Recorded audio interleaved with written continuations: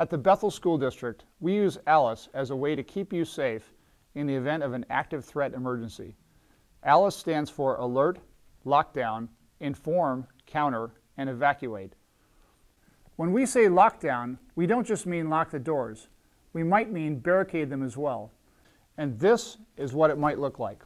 Attention staff and students, this is a lockdown. There is a man with a weapon in the main hallway. Everybody, the school's in lockdown. I want you guys to get up and barricade the door. Let's go. You guys start grabbing chairs.